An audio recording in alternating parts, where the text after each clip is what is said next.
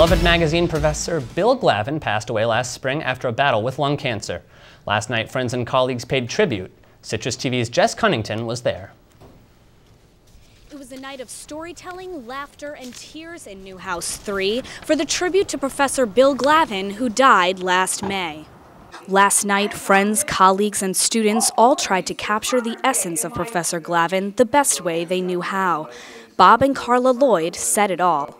What I did not know is that he was a carrier of a disease. That disease was the love of writing, and this was proved especially by former students.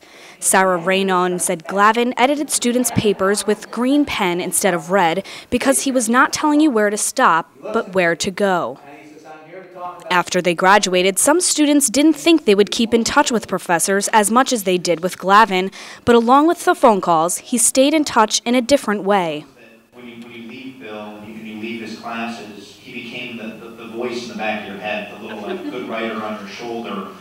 Although Glavin was known for his harsh but effective editing on his students' papers, he could give you a critique that would be funny, and he could rip this thing to shreds, but you knew that there was, if you needed help, he was there for you, and that he was, offering it with love.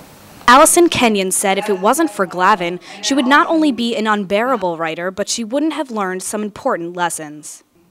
And that sort of winnowing down to what's essential and important is not only important in writing, but it's important in your life and all the decisions that you make. And so, it's hard for me to imagine not having received that sort of gift and those messages.